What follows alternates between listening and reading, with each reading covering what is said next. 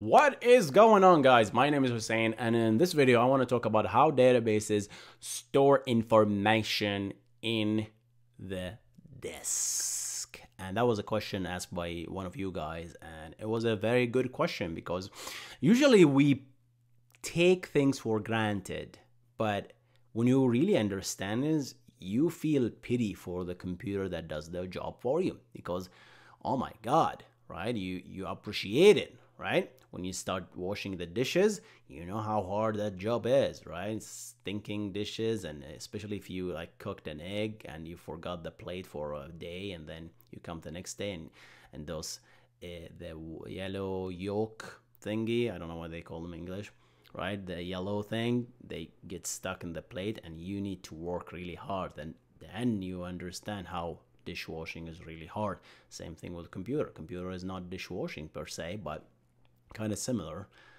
I'm rambling, I know. But guys, the idea here is to understand how databases really store information on disk. All right, so it is extremely complicated thing, and let's talk about it a little bit. They're not going to be any graphics or anything. Just imagine with me, guys. See, follow my hands because that's what I'm going to use here. I'm going to make another video detailing with virtual board and all that jazz. But here's the thing, guys.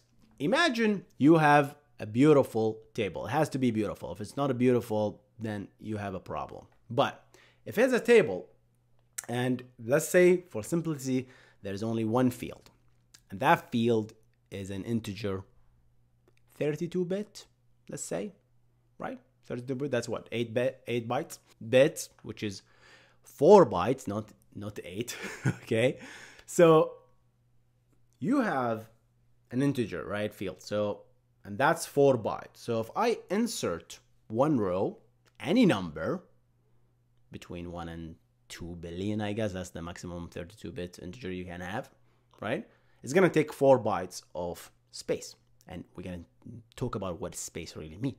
So if I insert a row here, 4 bytes. Insert another row, 4 bytes.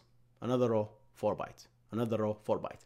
How does this really stored in disk, right?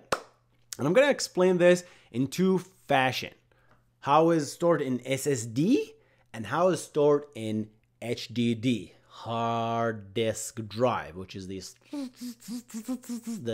rotating thingy. All right, how do you like this sound effect, guys? Huh? So yeah, so we have a spinning disk and the SSD, and there's like a little bit different how they store information. So let's start with the hard disk drive, which is the spinning disk. The hard disk drive, it is obviously a platter, which is a circle, right?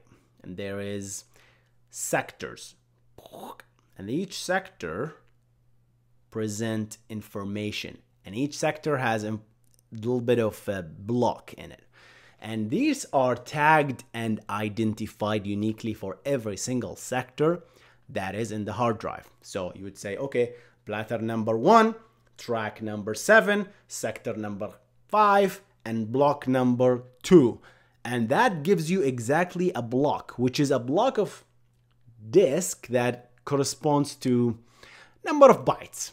Let's say 512 bytes, okay? So, go back to our logical representation of the table.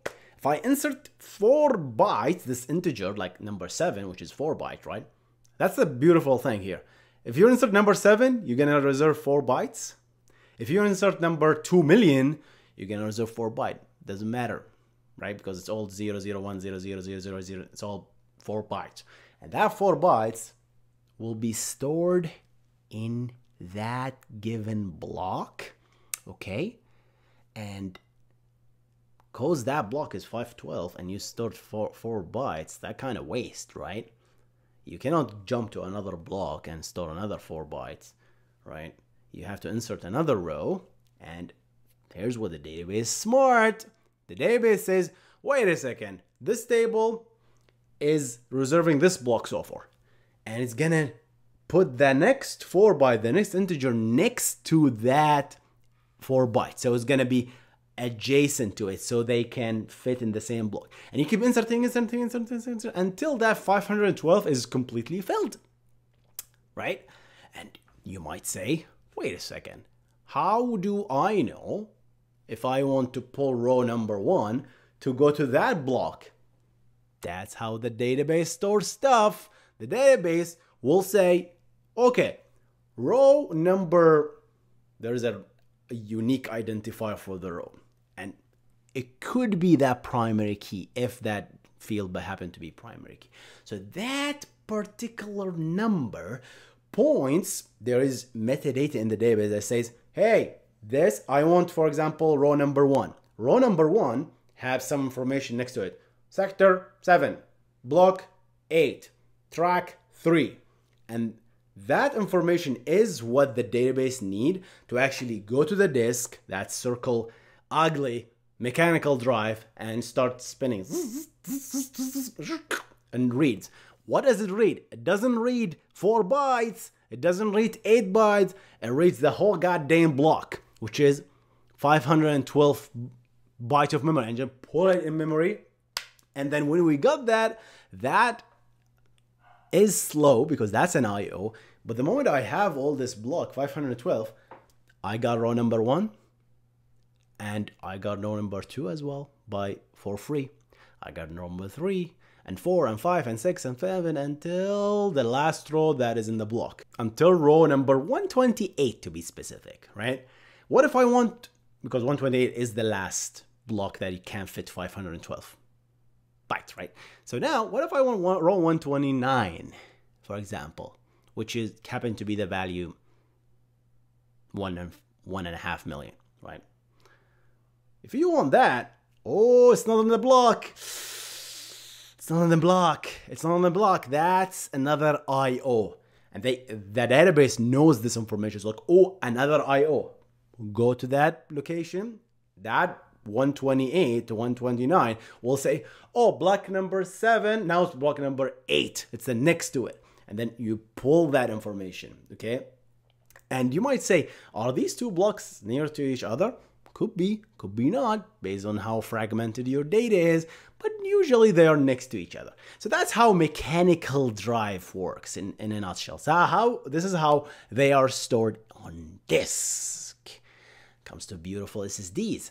SSDs don't have rotating stuff. They don't have sectors. There is no tracks. There is no all of the garbage.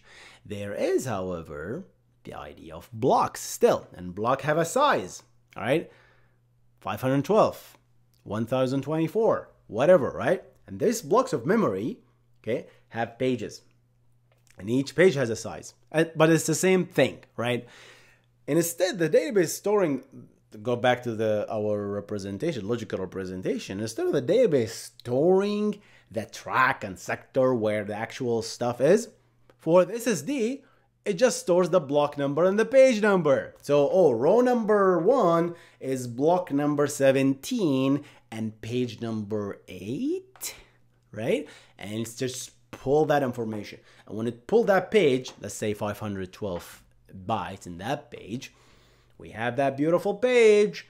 We got row number 1 and 2 and 3 and 4 and 5 and 6. Right? Up until row 128. Same thing. And we didn't talk about writes per se, but I'm going to mention it in after a while. But yeah, so that's the same thing. You go back and you read it, it's exactly the same. However, it's 100, 200, 400 times faster because it's a random access, right? And instead of spinning wheel, it's literally you tell the IO controller of SSD, go to that particular block, that particular page, and pull it. And when you pull a block, you usually pull all the pages with it. So that's what happens in an SSD. When you pull a block, you pull all the pages with it as well. Let's go through a write.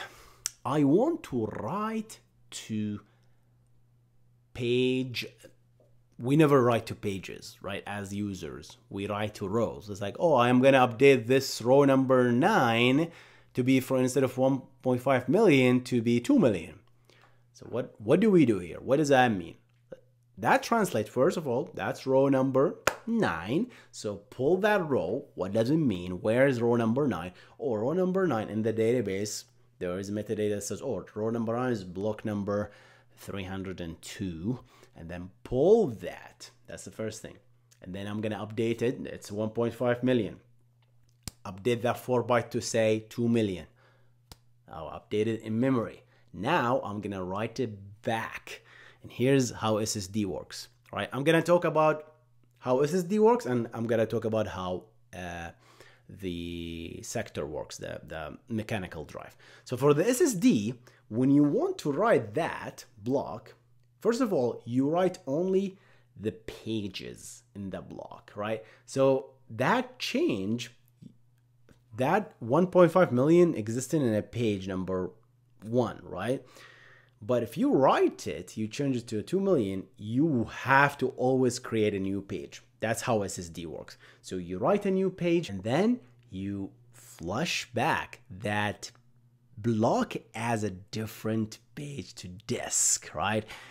And this information reading and writing to the same location, that block in SSD, is extremely hurts the SSD feeling, right?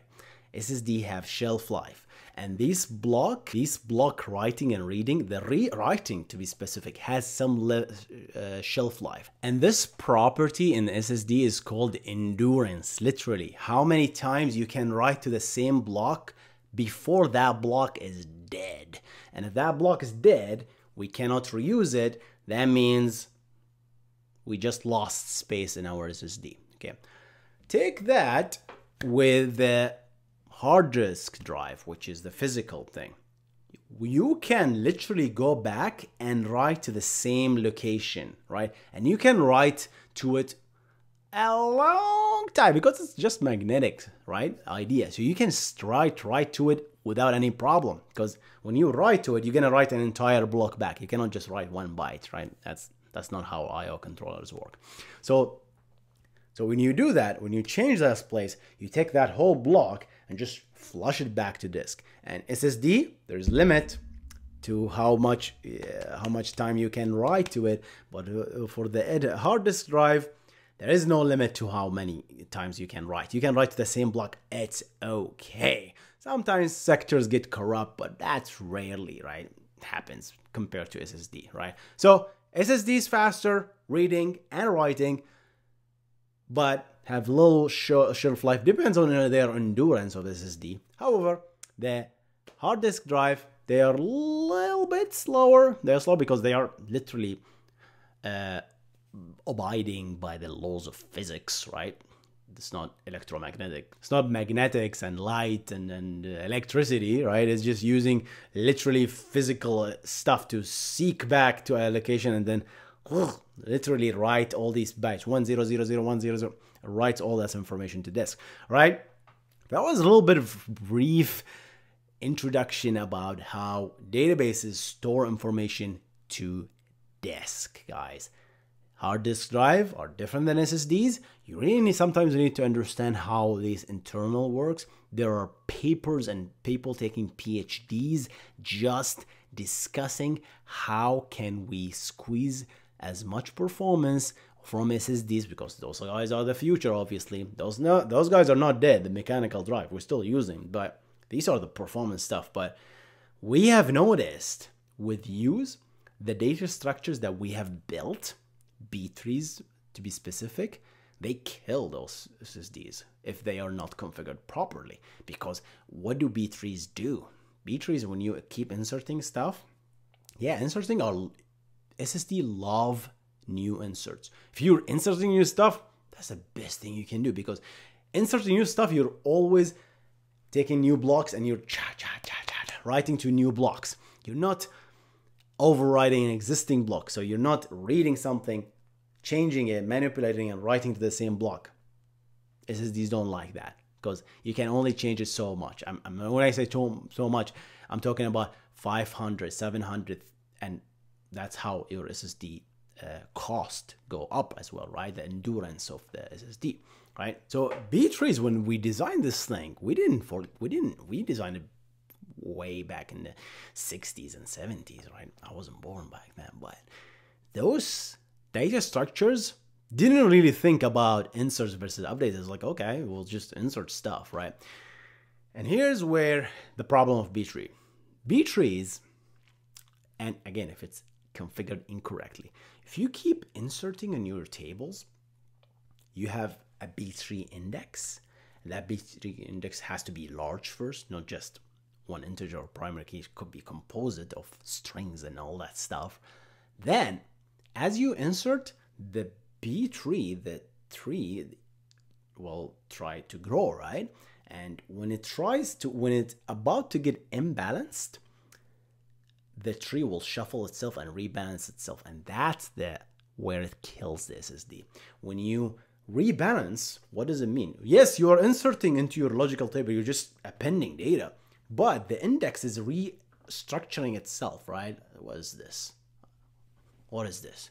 All right. So yeah, so the index is re-updating itself. Oh, this is no longer the root node. This is now the root node. Oh, the child have too many nodes. Update itself. So now this is the location it's points to. So it rebalances itself, and rebalancing is nothing but updates. And when you update in place in SSDs, oh my God, that is the worst thing you can do, right? And you can do this multiple times and your SSD is gone.